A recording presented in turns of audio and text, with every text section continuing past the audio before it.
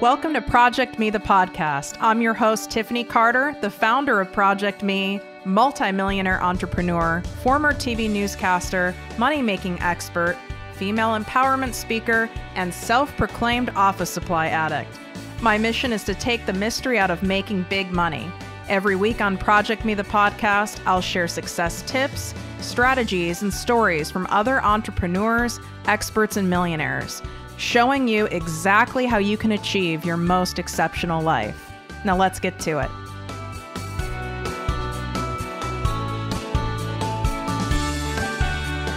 Exciting announcement for all of my listeners. I've officially opened my exclusive group, the ProjectME Passive Income Posse, to the public. This group is by application only, so we can keep the group high vibe and spend our time, energy, and expertise only helping those of you who truly want massive success and impact. You get live weekly trainings from me, special guest coaches, and direct access to me and my business partner for all of your questions. To learn more and apply, go to projectmewithtiffany.com, click on Work With Me, and select ProjectME Posse. And of course, any questions, feel free to DM me at ProjectME with Tiffany.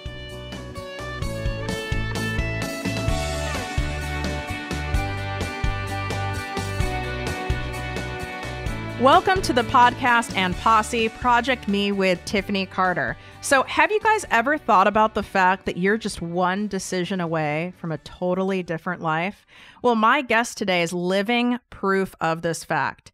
Jessie Harris Bouton is a former professional race car driver, a successful entrepreneur who has built 6- and 7-figure businesses, a mom of 4, and the founder of Millionaire Mompreneur Project. So welcome, Jessie. I can't wait for everyone to hear all about these decisions you've made in your life. Thank you so much for having me. I'm so excited to come over here. You know, I'm a huge fan. Can you guys see me like bowing to Miss Tiffany? Oh, thank you. Well, we didn't know each other, and we found each other on social media, which again is like the power of social, right? I mean, back in the day, you guys, we had to like go to a shit ton of networking events, and we had to do all sorts of things. This is way easier, and you can connect to way more people. So why I was so excited for my audience to hear about you, besides like you're just the whole race car driver thing's just badass, period. But I really love when you talk about like you really are just one decision away from a completely different life. What we do in our minds is we build things up to being such a thing when really it is about one decision. So take us back, right? And how you got into being a race car driver, then how you left there, so we can see how these one decisions kept propelling you forward in your life. Yeah, absolutely. So I'll do the abbreviated version here because I'm a talker, which is why I also think we get along well. I can get away with saying that. But yeah, so I kind of grew up in a lifestyle with no real dad present. And then he passed away when I was young. So I had a single mom just busting her hump, showing me how hard you have to work to get ahead. And even then, never really getting ahead, right? And we are a product of our environment. And so I fell into believing that, you know, although I wanted more out of life as a teenager, I would never have it because that just wasn't what we Harrises did, right? I really kind of fell victim to living in a small town and so on. And so I had this dream to be two things. As a teenager, I was probably about 15, 16 years old, and I decided I wanted to be a race car driver and a mom. And I was going to spend 20 years driving professionally all over the country, getting paid to drive race cars. And then I was going to retire and become a mom and just live out the end of my life in bliss. Well, I started traveling to different race events in the Northeast because I live in upstate New York, just trying to introduce myself to people. And I probably spent about $60,000 over the course of a few years just in travel expenses and, buying my way into ticketed events and such. And really not getting anywhere. You know, lots of people I was like 19 years old. I was doing this from like 17 to 20. And so they'd like, pat you on your head. Oh, you're cute. You want to be a race car driver. Yeah, you're cute, And I would get so annoyed, and I would just continuously show up, hand out my resume and all of that, and just wait for my big break, which like never came, until I finally was like, screw it. I'm going to let go. I'm going to let go of this dream. If it's meant to be, it will be. And I'm just going to move on. Back in my hometown, one weekend at a little local holiday barbecue backyard event, I start talking with someone who's a family friend of a friend of a friend. And he mentions he has an interest in race cars and so on. And so I tell him that I have this dream of being a big race car driver, but I've kind of let it go, the ripe old age of 20. I let it go because I was sick and tired of the grind, right? We've all been there in one way or another in our businesses, etc. And he has this great 2-hour conversation with me, and I'm all about it, just thinking that this is nothing. And finally he says to me, when I said goodbye, nice to meet you, he says, I have a card of a guy who might be looking for a driver like you. You should give him a call. Yeah. Okay. Thanks a lot. Peace out. Dude, you're from New York. Nobody knows anybody in New York. I'm country New York. Okay, guys, not New York City, New York. We're like 6 hours. So I decide to ignore the card, not make the call for a while, until finally this guy gets my number. He asks his family friend, gets my number, calls me up. He's like, why have you not called them? They're waiting for your call. And I'm like, oh my God, this is legit. This is legit. I make the phone call. Whirlwind later, I end up being flown out to Puerto Rico, getting in this car, driving the pants off of it, 306 miles an hour, the very first time I ever went A to B down the quarter mile. They offer me the job to drive immediately. And 5 years later, I'm the winningest driver in the history of that division and being invited up to race for the very top division in the drag racing league. The story that I want to share there is my one decision that finally paid off for me after 5 years was that I let go. I stopped strangling my dream by trying so hard and coming from a place of fear, thinking I would never get it. I manifested everybody saying no to me for 5 years. Yep. And I know you resonate with this. So your listeners will, and that's what I know they want to take from that. Right. So, fast forward on, I decide to retire from racing because it was a great experience, but I'm 27, I'm engaged, I want to get married. And, I do. It's great. I retire, I get married, boom, 1 kid, boom, 2 kids. I fall into the deepest depression. So unhappy. And I have a great life, right? We have a multi-6-figure business. We own a physical therapy clinic in our hometown. Belong to all the things in the community. We had 500 people at our wedding because all of our patients at our clinic insisted on being there. And I'm super unhappy. I'm not just postpartum depressed. I'm depressed because I feel like all I am now is a wife and a mom, which there's nothing wrong with. Dude, remember, it was my dream. However, I fell right back into the same thing. I was strangling this beautiful blessing of being a wife and mom because I insisted that it was supposed to feel so much more blissful than that, right? I wasn't grateful for everything I had achieved. And so my one decision, again, in that moment was I was basically cursing God. So I'm a God believer, whether you are or not, that's okay. I definitely just believe in alignment, the universe, karma, spirits, whatever. But, for me, it was a sign, and it was another sign of sister, you got to let go. You are just trying so hard to be what you think everybody else wants you to be in this world. And you're not just being what you're meant to be. And, that kind of came in the form of the book, The Purpose-Driven Life by Rick Warren. I never read it all. I went all through high school, did lots of book reports, but only read the Cliff Notes. I was not a reader because I struggled in school with reading growing up. And I just when I was done, crying on my basement floor, trying not to wake my kids up and my husband, I looked up and this book was staring me in the face, and I had never even seen it before. I have no idea really where this book came from. We don't have books in my house. My husband doesn't he reads clinical books, right, for our business, but that's it. And so I opened this book, and the very first thing I read is literally saying, like, guy, girl, your dreams get to evolve and change as you grow. And it was as if I was being told, like, so you always wanted to be a race car driver and a mom, and you've done that. What's next? And I was like, I don't know. There's nothing left for me. Like, I've done it. What's next? So, it's kind of like obnoxious. It sounds like I really should have been grateful for exactly where I was, but sometimes you have to have that slap in the face to realize how ungrateful you are. And something a mentor of mine, Tony Robbins, says all the time is, you have to trade your expectations for appreciation. And that was something else that I heard the very next day. And so that's always stood out to me.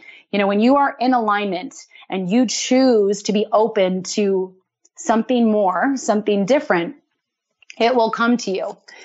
And I am certain that I avoided signs like those for years before.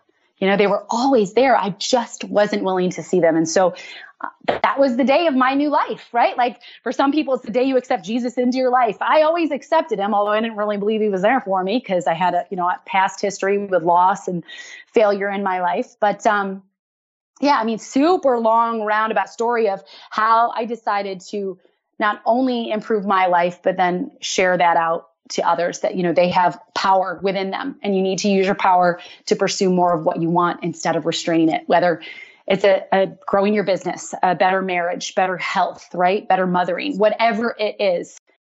Well, I want to touch on something you said of, you did the shoulds, right? I should have been grateful. I mean, hello. Like, first off, there's almost no female race car drivers even to this day, right? I mean, we all know whatever the chick's name who's the GoDaddy spokesperson. What is her name? Danica something. Yeah. Danica Patrick. Yeah. Okay. Yep. So that's the only one I can think of in mainstream. So first off, that's just amazing. My fiance is in the car industry, so he's gonna freaking love this episode and be obsessed with you. Like, that's amazing. Whereas I'm like in the car and I'm like scared when he goes fast. Thank you. But when you said I should have been grateful, I had all these things, right? We had all the money in the bank. We're the member of the country club. I have the great husband. I have the kids. That's where the word grateful and gratitude gives me a rash, because it makes, especially women, men too, but especially women, and on top of it, moms, makes them feel like shit when they do have a lot. They have beautiful children. Maybe they don't have a ton of money, but they do have, they have great kids. They have a great marriage. Maybe they don't, they get to choose to stay at home with their kids. And then you have this depression and you don't feel fulfilled. And then comes the guilt. God, I should be grateful, and then on top of it, if you're someone who, believes in, have a spiritual practice, then there's more guilt. Like, oh my God, how horrible of me that I'm not more grateful. And then we just pile it on ourselves, which does not get us out of that state whatsoever. So I always say to people, like, it's okay if you feel like shit and if you're depressed. That's part of the human existence, and we don't move the needle or make change when we're happy or even content. We only make a change in our life when we're in pain. So pain has power. A huge purpose and a huge power. So when you realized, right, you got those signs, which again, I'm like, you guys, we all get the signs. It's whether we see them. Sometimes they're there and we don't want to see them. Sometimes they're moving too fast and we don't see them. And other times, maybe it's just not our time to see them. It was clearly your time. I mean, you got knocked over the head with it. So when you're like, you said, well, I didn't know what to do. I did the two things, or actually the three. You had kids, you're married, and the race car driving. I did those things already. I didn't know what. How did you figure out what your next thing was going to be then? Okay. So it actually leads into exactly what you just said when you were talking about the pain, because pain is beautiful. if you allow it to be, right? The problem that holds people back and is what held me back was avoiding the pain, right? Denying it and trying to push it away further. And that's what I did my whole life, right? Like my dad died when I was young and I didn't ever accept that. I was pissed. I was pissed at him. I was pissed at my mom. I was pissed at God. I got robbed, right? And that's how I viewed it. And for, on later into my race car driving days, I denied it. And then I denied this and I denied that and so on. All of the pains that held me back in my life through, struggle and failures and losses, I always just tried to say, screw it. I'm better than that. I'm going to rise above. But it wasn't that I accepted it. When I finally accepted the pain and cried, not because I was in pain, but because this pain was exactly what I was supposed to see as my way out, only then did things change for me. And it actually launched me into, I wrote a book called The Rush Revolution. It's called Revving Up Self-Happiness Through the Power of Intentional Living. So this is where I didn't know you wrote a book. Oh, cool. Yep. She's showing me the book on video. You guys can't see it, but is that you on the cover? That's me. Oh, cute. I didn't know you had a book. Oh, awesome. Okay, go ahead. Yeah. So, that was the next step, right? So I finally accepted the pain and I was able to, I truthfully had moments of it throughout the years, right? Like it kind of catapulted me, the loss of my dad, over time catapulted me into the health industry, right? Because he dropped dead at 36 of a heart attack. Incidentally, wow. I'm the same. Incidentally, I'm the same age. So ask me how that went over this year. That reality as a mom of 4, I was like, whoa. And lo and behold, I actually had to go for a stress echo because I had major abnormalities and they terrified me, told me to get my will in place. I'm fine, by the way. Since then, totally ridiculous. I'm fine. Wow. They just overreacted, which I would prefer. I appreciate that. But, I realize now that some of me accepting the pain, although I didn't realize it then, that's why I went into the health industry. It's because I knew that I had to make some purpose come out of that pain of losing him. And I didn't want that for myself or anyone I loved. And I also wanted to teach people a better way, right? And so that's what ended up why I wrote the book, because I share in here lots of different things for me that were all about like an intentional living lifestyle of how I was able to accept these things that caused me pain in my life and take them, even though they were a problem, take them and turn them into an opportunity for something more, for something positive to spin out of it, right? And then from there, I just decided that I loved everything that I was learning from my research into life coaching skills, right? Of course, Google.com is everybody's best friend. And so I just kind of started reading some personal development books and looking at some stuff online. And I decided that I needed to get certified as a life coach because I could really help people. Because when I was sharing on social media just freely as, friends, so many people were resonating with what I said. And it was not a truth that they understood about me because, again, outwardly, I was living this great life, everything was grand. And inwardly, I was like wondering why I was even here on this earth. Like, seriously, would the world be better without me? And I'm not shy about saying that anymore. For a long time, I was embarrassed to say that.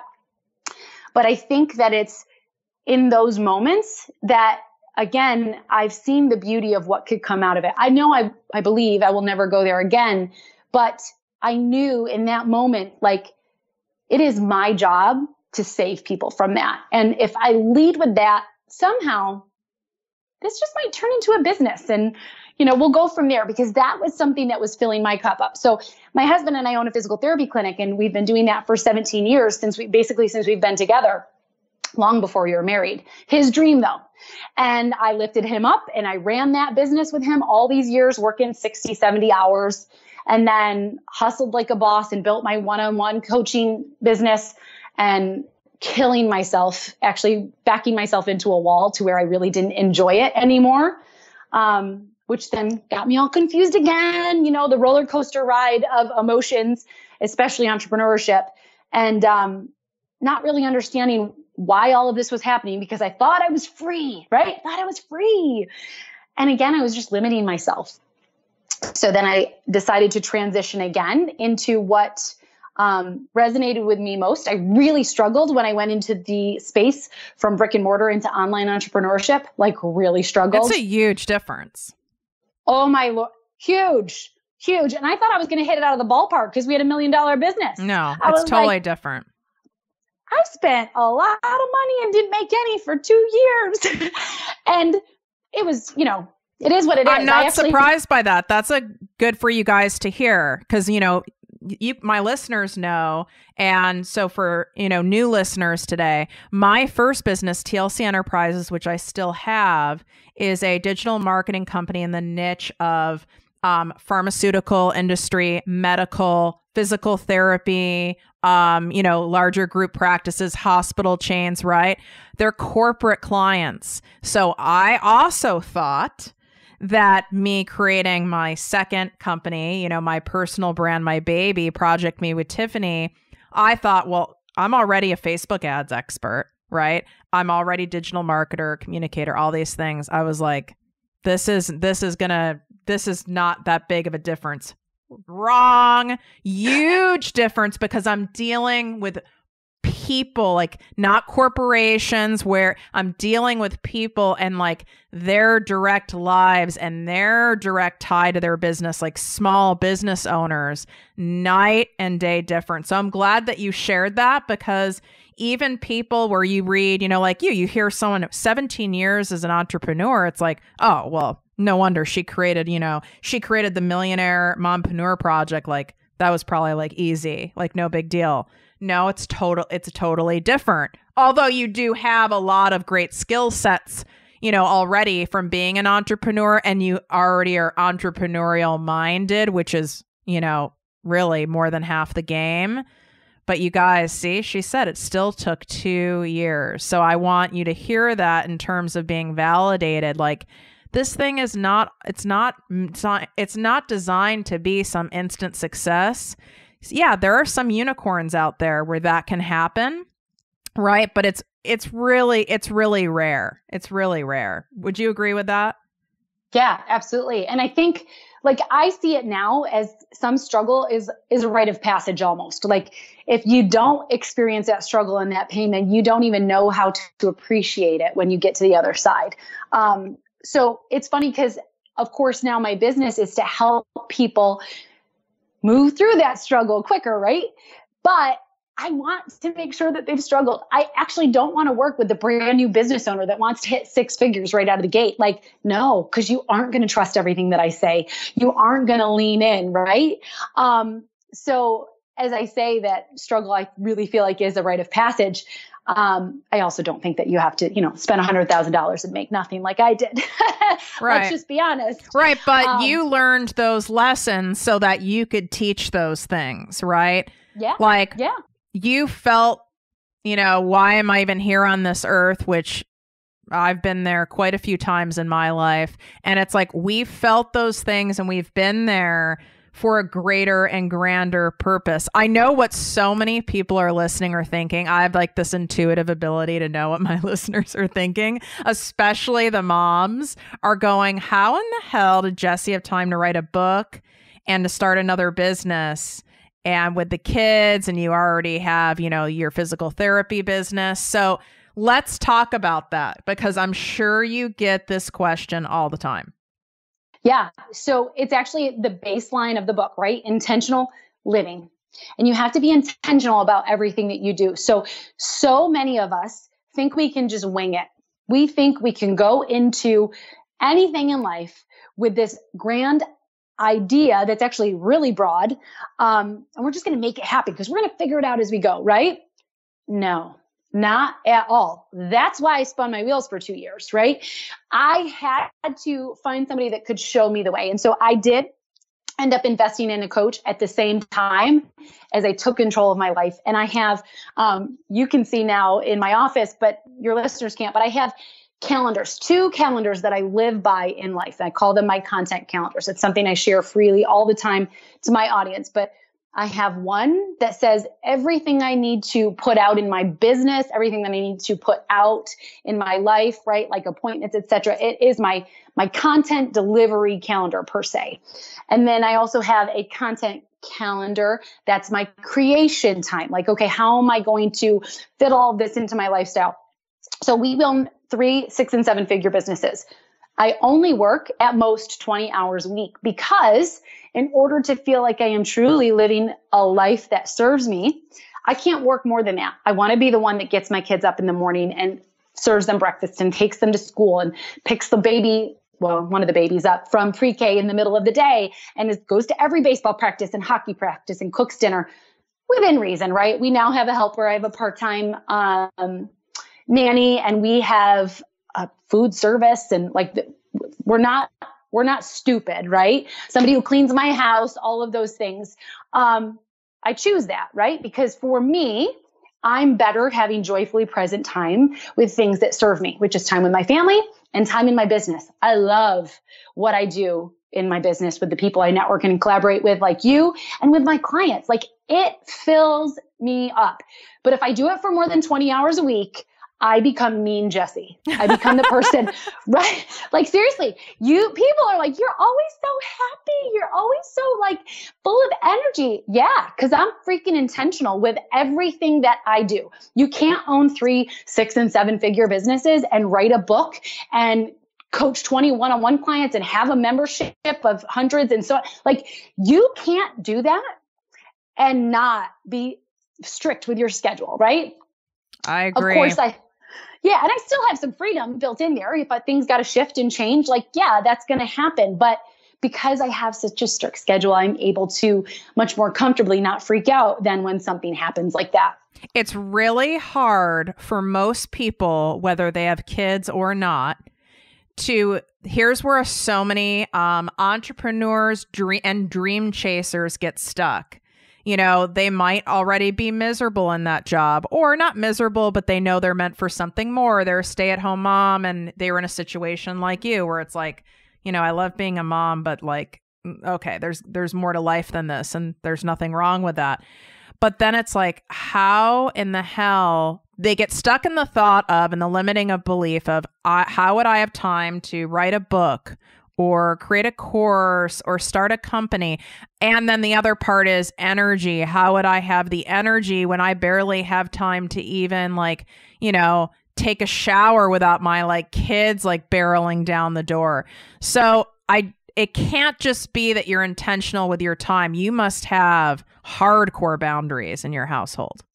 Oh yeah, absolutely. So, I mean, I have boundaries within for myself, but then yes, outwardly as well. So number one, I used to be a yes girl, and I still struggle with this. Like, I never want to say no to anybody, whether it's my kid or the neighbor down the road, right? Like, oh, could you watch my 2 kids for 5 hours?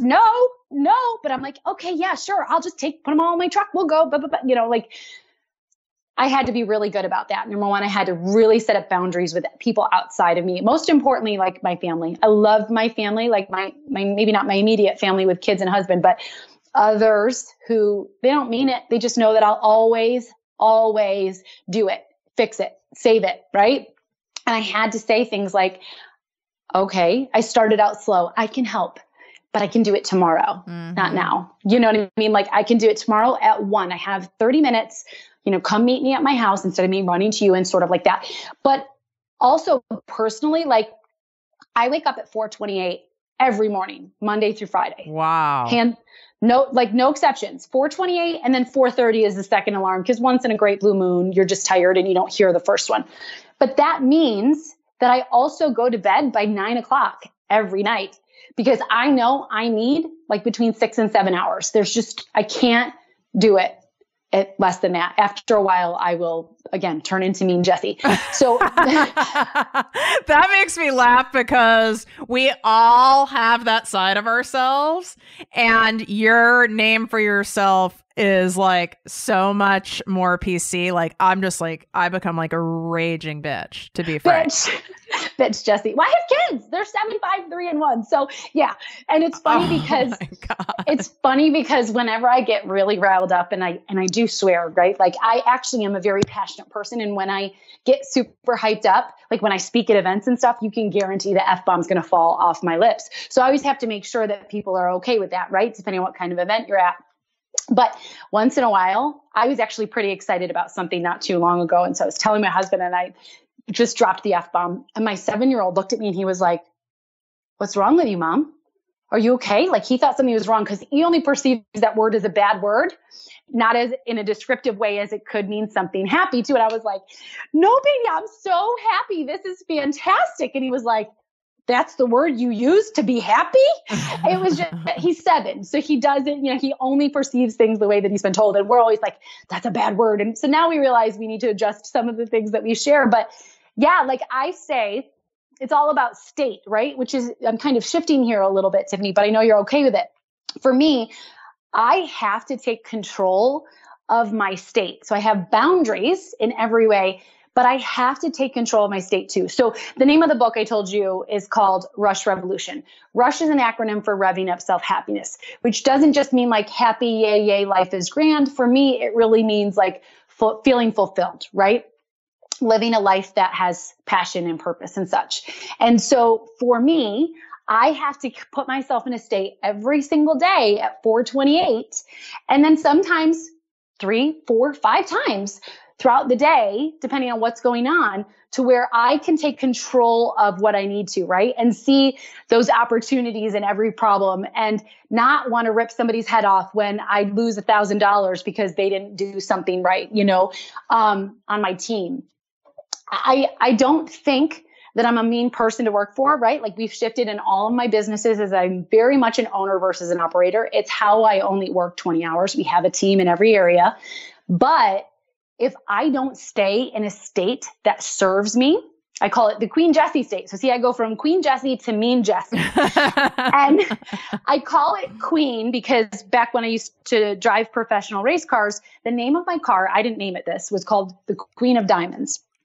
And I had to get in this car 5 times a weekend that could go 0 to 300 in less than 5 seconds. So it's 5 Gs off the start line, which is the same power as a F-5 fighter airplane. Okay.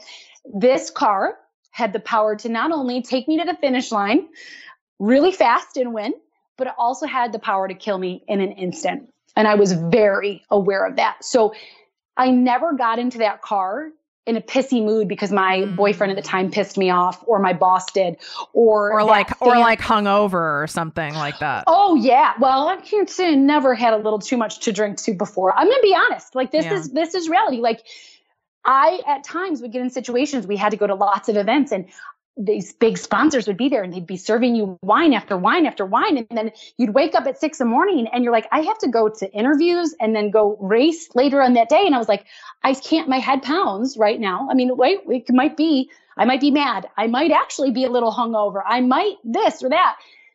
But the truth is you have to get yourself in a state where you are in control and you are the person that you need to be to achieve what you want to do. And out of 650 races in 5 years, I only lost 1. Wow. Like, I say this not to toot my horn, and I know that you and your listeners don't think that, but like, I say it because that wasn't a fluke. I was racing against men who had been out there for 30 and 40 years and were the best in the industry that I looked up to as a child. And I kicked their ass week in and week out, right? That wasn't because I got in that car and was like, I really hope I win. I really hope I this. I got in that car and I said, I knew I was the person that I needed to be to win that race. I never raced them. I always raced myself, meaning I just did what I needed to do from A to Z perfectly. And the one time I lost a race, I got in my head. So interestingly enough, my next book that comes out is called Shut Up and Drive. A purpose-driven roadmap to get out of your head and claim victory on your goals. And it's because the power or the difference between where you are now and where you want to be is just simply you taking control of your mindset, which is why I resonate with you so much, right, Tiffany? But it wasn't just that intention. It wasn't just boundaries. It was state. And I have to show up every day for my business, for my marriage, for my motherhood as the Queen Jessie that I need to be to have a good freaking life. Yeah, I mean, I love how you said, I didn't just go, I hope I win, or say a mantra like, I win all races, or it's a embodied state. It's physical, it's emotional, it's spiritual. The difference I see with people who are successful in whatever it is they do is they're not competing with others or competing with themselves. They stay in their own lane, and all puns are intended with that. But they stay in their own lane, and you just know. You do what it takes to get yourself in that mindset of state where you know you're going to win. You are designed to win. And you're not just like telling yourself that and it's some bullshit you've spun on yourself. It's like, I know ProjectME with Tiffany is impacting millions of lives and is just going to continue to grow and morph into a huge brand. I know that. Like, I actually know that. It's not me just trying to do a manifestation trick or a psychology trick on myself. I know it, but I know it, like you said, because I have to get myself in a state. However, if you talked to me last week when I had the flu, from me not maintaining my boundaries, whether it's myself or with others, and me not keeping myself, like you said, in your Queen Jessie state, right? There's a price we all pay for that. For me, when I'm not staying in my queen state, I get sick. What happens when we get sick? We're tired, our mindset, our mood, and everything goes in the toilet. So I know you're not perfect, you're human. So what happens when Queen Jessie isn't being as vigilant about your boundaries and your intentional schedule? Like, what's the consequence for you? Yeah, absolutely. This is such a great question because it's going to lead into what I wanted to share based off what you just said. So Queen Jessie, if she doesn't show up and become Queen Jessie every morning, she turns into you get sick. I get so sad. I cry over everything. I accuse my husband of things, which is just obnoxious. Like, I will call him out on like, did you really just walk through the house with your shoes? Which let's just be honest. I can't stand when the man does it, even when I'm happy, Jessie, like in a good mood, Jessie. Yeah. But I will also be forgiving and be like, hey, babe, great, kick your shoes off. Instead of like, did you really just walk through the house with your shoes? Right? Like, that is what I do it with my kids. And my kids, oh my God, they give that shit back to me and I want to like pound them. Right. And I want to pound them not because they're obnoxious, but because I have made them that way. I've set the example, right? They see when mommy's in a bad mood, this is how she responds. Well, I'm in a bad mood and she didn't get into Queen Jessie state. So I'm not going to get into, for example, my older boy is 7.5. I'm not going to get into King Cruise state, right? Like we're silly. We do all of that stuff with our kids, but it's not just the rah, rah, rah positive affirmation. And I'm going to say something right now that your listeners can't see, but I noticed it with both of us because we're visually here watching each other. When we talked about the state that we get into when we really believe, right, that we are making this impact with our businesses and such, you physically see the difference, right? When I would get into that race car, I didn't have my shoulders slumped over like I know I'm going to kick some ass today. No, right? Your head is held high. Your shoulders are back. Your breathing isn't all scared and timid. It's steady. It's deep, right? Like, with every fiber of your being that this is real, that this is true. You aren't hoping for it. It might not actually exist in this moment because the future hasn't proved that I was going to win that race.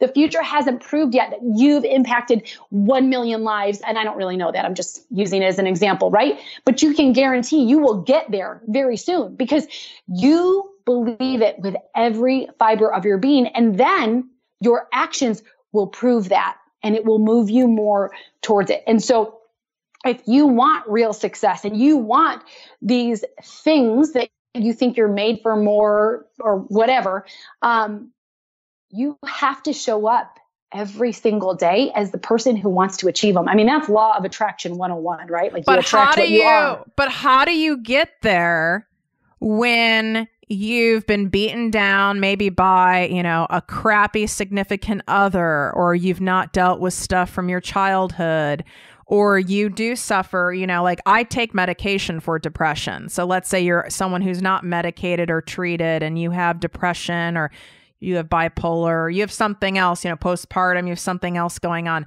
How do you get yourself in that state when you're in a low vibe energy? How do you get from A to B? Because to most people, that would seem like from A to Z, like the old Tiffany. If I heard you right now, I would go, how in the hell does she do that? Because even from me getting to feeling like 10% better seemed damn near impossible. Yeah, this is a great question. Okay, so number one, when I decided to get certified as a life coach, it wasn't originally for everybody else. It was because I wanted to keep myself accountable to my own shit, right? Like I knew if I didn't have to hold other people accountable, that I wouldn't show up for myself. So the number one thing that I'm going to say here is accountability. I say that it goes along with the power of a proximity, right? When I started changing my life, up-leveling my life and my business, it didn't happen because I hung out with people that didn't live that lifestyle, right? Why do I resonate with you? Because number one, you're real. You share the crap in your life, the pain, the sorrow, the guilt, whatever, all of that. But more than that, you also share what the other side is like and what you do to make it happen in your life, right? You talk about the power that you had to create from within your deepest despair to like call yourself out and say like, no, enough is enough. So number one, that doesn't happen without accountability and without surrounding yourself, with people who are going to hold you to that, even if they don't know your name. Like, let's just be real here. I have a lot of mentors that I believe in the power of proximity with because they are where I want to be. So I read their books, I listen to their podcasts, I go to their events, right? But then the second side of this is just consistency. Consistency is the answer to almost everything that you want in your life as long as it's positive consistency, right? I didn't fix my marriage when it was really struggling because we consistently screamed at each other. When we did that, believe me, we were almost divorced and I was pregnant, right? Like with kid number 3. When we consistently showed up with the plan to communicate and talk and share and go on a date once a week and so on, like, dude, the power of consistency is going to either lift you up or tear you down. So you have to make sure that you're not only holding yourself accountable and having that accountability, but that you are consistently doing what is going to positively move you forward. Because when you do that, you build momentum and it won't become as hard. Right now, it might feel like it takes 99% of you to pull yourself out of that bad place, right? It takes everything you have. You feel so exhausted and you still aren't moving an inch forward. But as you continue to do it, it'll be 95% and 90 and 80. And now really it's like a light switch. Okay. I say you can quit today, but you can't quit tomorrow. Like that is one of my mottos. Everybody knows it. I sometimes will say, screw it. Today, I'm going to be pissed. I'm going to eat ice cream. I'm going to sit in my bed. I'm going to turn on a TV and whatever I watch. And like, I'm just going to go to bed and I might even cry. It's cool. But tomorrow, I'm going to wake up. I'm going to pull myself out of this. And I can do it like that. It used to take me weeks, right? Like it used to take me weeks and now I can do it overnight. Yeah. I mean, I love how my line I always say is like attracts like. So I'm not surprised at all. You're right that that you and I are talking and connecting because like attracts like. You can really see of where your vibe is at in your life by what you attract. You attract a lot of shitty opportunities, shitty people, shitty circumstances, shitty things. You're the common denominator. So that's a big freaking hint. But who I attract in my life now is totally different because I'm different. So like attracts like. I attract, great people like Jessie, people who have done that work and know how to get themselves out of that state. But you're not meant to do it alone, right? That's also why, I have a business out of helping other people. And so does Jessie. It's like you help show people how to do this. You don't have to try to figure out how to get out of it on your own, right? You need someone to help you lead the way. So Jessie, I know you have a new membership program you just announced. Can you tell us a little bit about that? Yeah, it was perfect timing too, because as we're sitting here talking about mottos that we live by, one of the things that I say within this membership is alone we are strong, but together we are unstoppable. And when I grew my life and business, it was because I decided to stop doing it alone, right? It was because I decided to get certified as a coach and invest also in a coach to help me and so on. So, the new membership that we just announced last week and are inviting members into is called the Women of Impact Network. How perfect, as we're sitting here talking about the power of, working together and accountability and consistency. And that's what it is. It's a place where you can come and learn not only the strategies, but the mindset behind building your 6-figure business, ditching the overwhelm and finally going all in and building that dream that you are destined to build. So are you doing any live trainings in your group? Like, where can people find out like all the details about it? Yeah. So I'm Jessie Harris Bouton on every platform, Instagram, Facebook, website. And of course, I know you'll link up my name here so that they can see the spelling. But it's really awesome. I do a monthly group coaching live event with all of our members. I also bring in a monthly guest niche expert training. We have Mom Squad partners. It's not really accountability. It's more than that. It's actually the authentic and organic way to start building yourself up through the power of social media with partners. We have a library of master classes.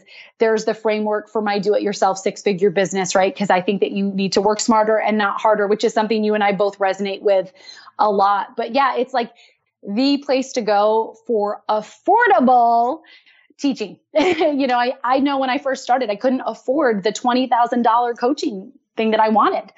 I couldn't, right? Or I couldn't justify it as a mom. Because let's just talk about that, moms. You don't want to make those sacrifices. You don't invest in yourself because you see it as a sacrifice in other ways. But, the biggest thing, people ask me all the time, how did you build a 7-figure business? Because guess what? The strategy was great, but I focused on me first. So when I sit here and, So when I tell you I get up at 4:30, I don't get up at 4:30 and then start my day in my business and my kids. I get up at 4:30 and I work out and I chug my water and I meditate and I journal and I plan and prioritize and I do my me time. I take a bath, right? Like that's what I do. I take care of me. And when I lift me up, everything else just rises with it. You guys, I can't agree with that anymore. I mean, that's why self-care has to come first. Your state has to come first and the rest does follow. I could do an amazing business strategy or plan for you. So could Jessie, but you can't out strategize a shitty mindset. Just like you can't out exercise a shitty diet. Right. Yes. And I've tried that, by the way, most of my life. Me too. Me too. Damn it if it doesn't work. So you guys, if you got a lot out of this episode, I want you to take a screenshot right now and tag me at ProjectME with Tiffany and tag Jessie Bouton at Jessie Harris Bouton. If you're driving or something like that and you forget to tag her, I will make sure, as long as you tag me, to tag her after the fact and share it. But let's share this shit. And then if you have someone else that you feel needs to hear this and needs to hear, how someone else does it, besides me, hear from another woman who's gone for it, who has 4 kids, who does it anyway. You guys share this damn episode, put it on social media. This way we know that you loved this content, you got something out of it, so that we can build future episodes around the same stuff. I loved having you on. I can see why you won all those races. You have more energy than any mom I've ever met. And it's, if you guys can't see her, you don't have, right? You don't have the ability to see her, but it's legit. It's not like, you can fake energy to a certain point, but what you guys don't know is she interviewed me on her show prior. So we've been talking a while. Right. Yeah. And it's like, I mean, I got to tell you, girl, if I had 4 kids, I don't think I would be doing this. Like you have some special sauce. So I commend you for that. Oh, I adore you. Thank you for your kind words, but you know that I think you're the queen. So thanks for having me today. Thank you. And you guys, again, take that quick screenshot. Any questions that you have of this episode, feel free to DM me. And you can also DM Jessie and ask her any questions. I know she will answer all of them. I'm confident she will. And again, she's at Jessie, Jessie Harris Bouton, Bouton on Instagram. All right, you guys have a great day. Bye, Jessie. Bye, Tim. If you enjoyed this podcast, please write a 5-star review on iTunes. Not only will this make me super happy, but it will allow more listeners to find our special show. Simply help me help others.